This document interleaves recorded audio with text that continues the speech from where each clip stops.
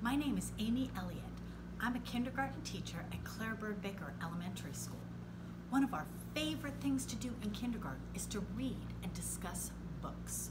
We love reading, and you will too. We are going to read and discuss all our favorite books this year, including fiction, nonfiction, and poetry.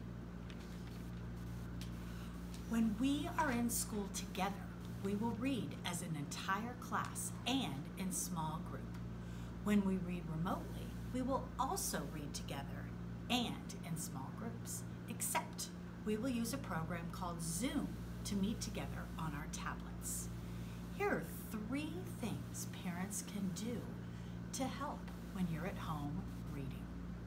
The first thing is preview the story and have your students use the pictures and other clues to make a prediction about what they think the story will be about. The second thing is have your students follow along while you read by pointing at the words as you read them. And the third thing that you can do is when you're finished reading, have your child review the story's beginning, middle, and end, and then discuss the characters, setting, and main idea. We can't wait to see you soon and begin our reading adventures together.